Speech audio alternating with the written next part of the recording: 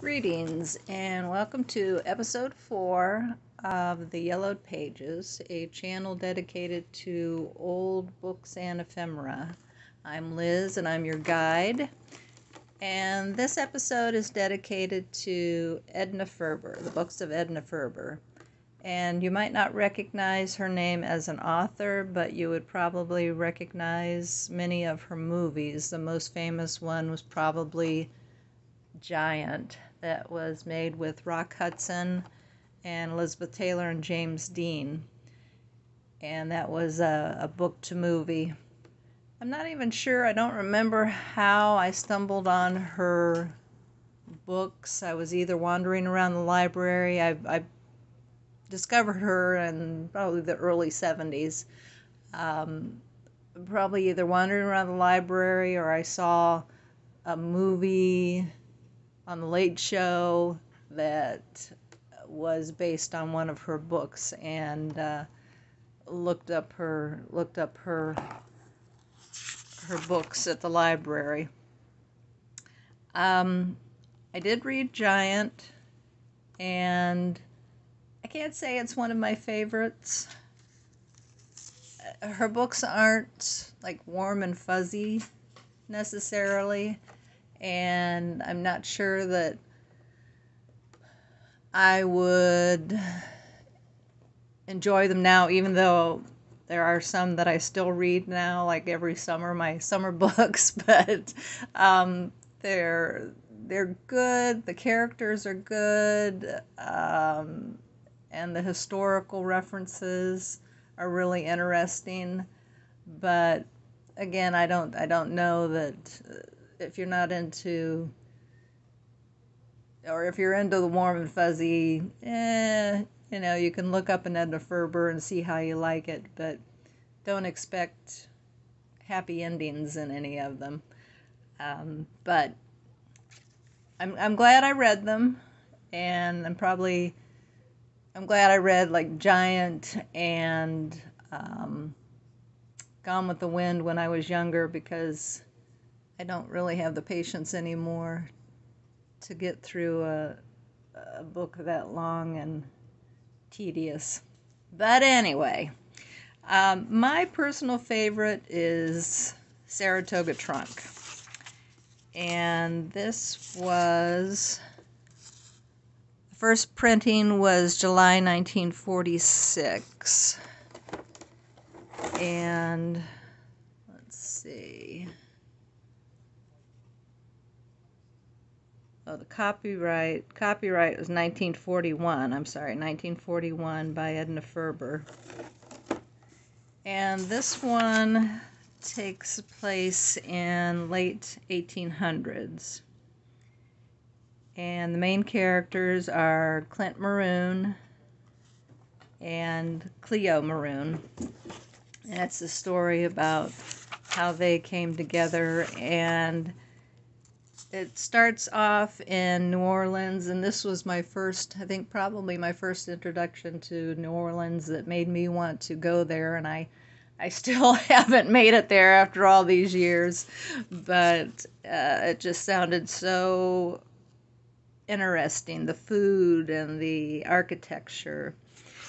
And this book goes into like the railroad, it's the beginning of the railroads going across America, and robber barons, and it's just got some very interesting characters in it. And some people I see that compare it to kind of a Gone with the Wind type of thing, and I can see where they get that, and Cleo is kind of along the lines of a Scarlett O'Hara. She's not really a likable person until the end, when you see how as she's gotten older, and she's matured and she turns out okay. But yeah, this starts off as Clint Maroon is turning, I think it's 89th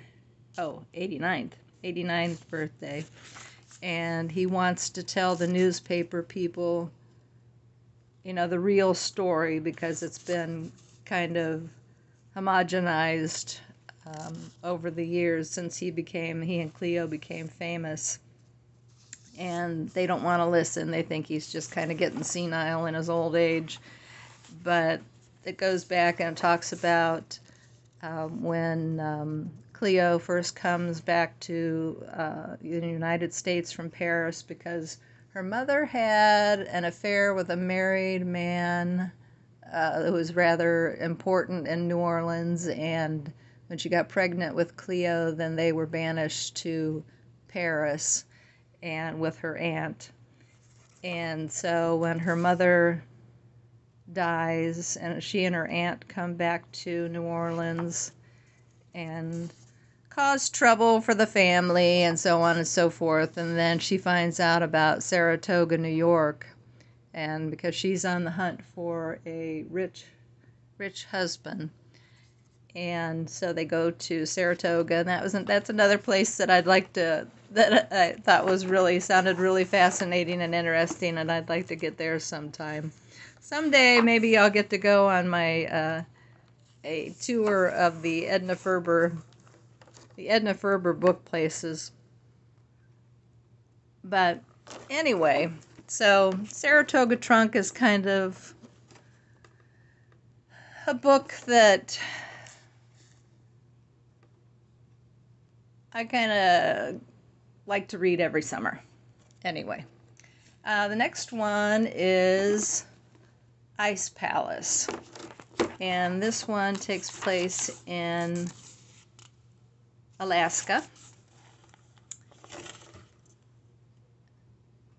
says, in Alaska, there's no city of Baranof, there's no village of Ugruk, there's no building called the Ice Palace. No character in this book is meant as a portrayal of a real person. This is copyrighted 1958. And I do have to say that, and I didn't realize this at the time that I was first reading these books, but there are very strong women in all of Edna Ferber's books. And the men don't come off quite as well, but I guess mostly it's for the strength of the women that these books are good. The men just aren't terribly reliable for some reason. And so there's Ice Palace. Again, some very interesting characters. And on that same vein is Great Sun. That's also Alaska. And this one, and I think both of these, I can't remember if Ice Palace was made into a movie, but I think Great Sun was. Oh, and Saratoga Trunk was, and that was made into a movie with Gary Cooper and Ingrid Bergman.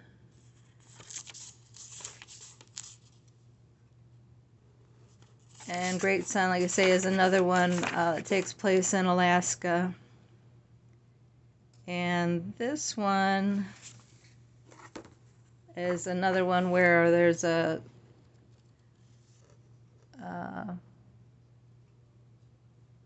woman and a man that fall in love, and she gets pregnant, but he's married, and she has a baby, and he ends up taking the baby back home with him to his wife and says that he's adopted her.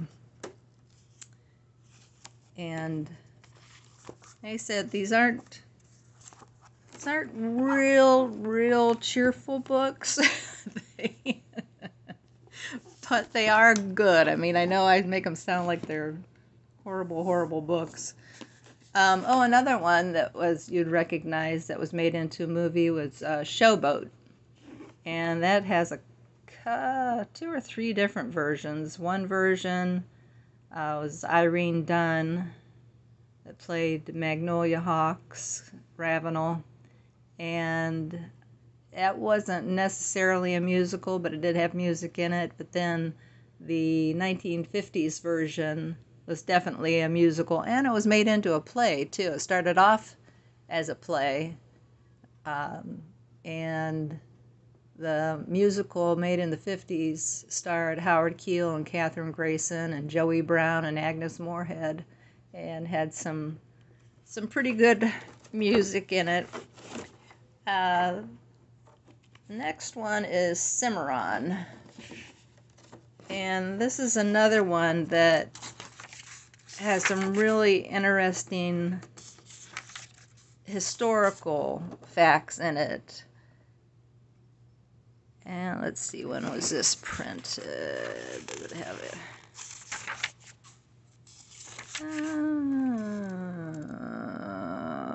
Well, it does, but it's in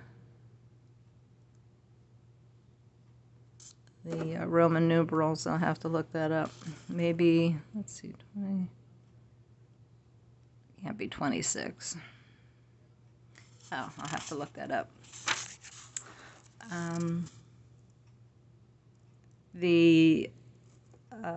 For certain descriptive passages in the portion of this book concerned with the opening of Oklahoma in 1889, acknowledgement is made to Hands Up by Freddie Sutton and A.B. McDonald, published and copyright MCM XSV 11 by the Robs Merrill Company. This was another interesting one, and another one where the woman is strong, the husband is not terribly reliable. He's always off doing something adventurous. Yancey Cravat is his name, and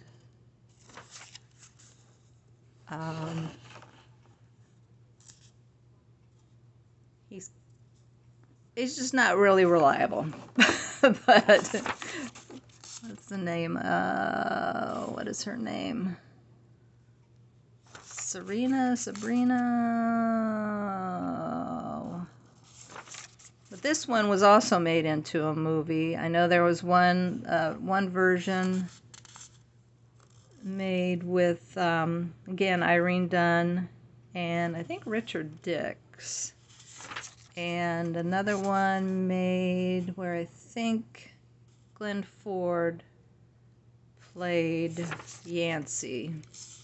And I have not seen those versions, so I don't know how closely they stick to the book. But if they did, then Sabra, that's it, I couldn't remember her name, Sabra Cravat, she is the heroine of the story. But again, like I say, it's really interesting as far as the American history, good and bad side of it.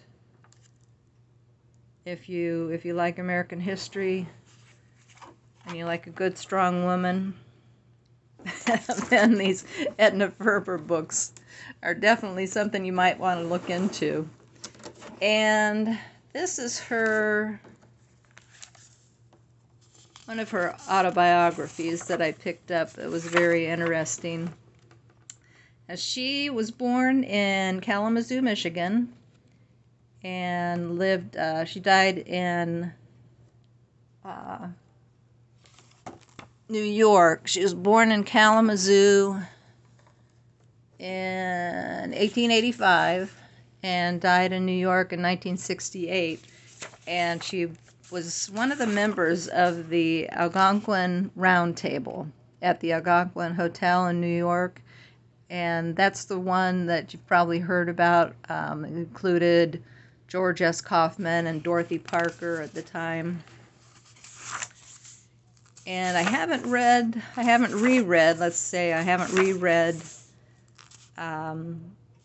her autobiography in a while, but since I've got it out, I might take another look at it. I just remember she was a newspaper reporter for a while, and her family was Jewish, and there was a lot of a lot of negative things that went on when she was a child, and of course during World War II, and to do with that. So, oh, and she was on a stamp, it looks like. Wonder what year this was. Oh, 83, USA 83. Huh, forgot about that. But there's some pictures here, and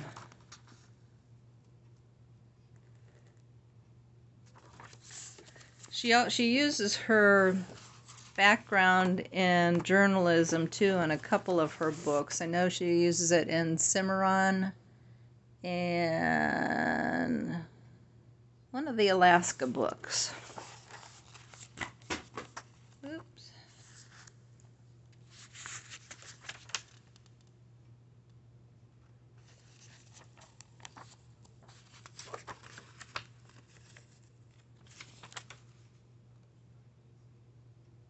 But anyway, there's also some mystery novels out that where she is the detective. I've only read one of those.